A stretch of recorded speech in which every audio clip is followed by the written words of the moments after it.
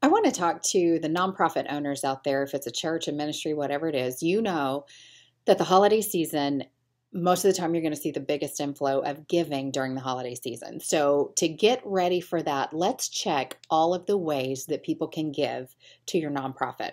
If you have the text to give platform, text yourself, give a gift, make sure it's working properly. If you have a link on your site, give even a dollar donation to your own nonprofit to make sure that everything is working smoothly.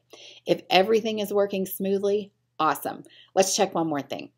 If you only have an option for a donor to give a single donation, let's do more than that.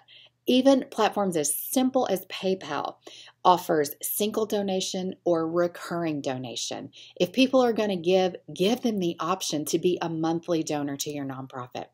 So if you logged on, your link is wonky, it's not working, call us. We'll take a look at it. We'll see how we can help you. We'll get you set up for this holiday season so you can take advantage of all the giving that's coming your way.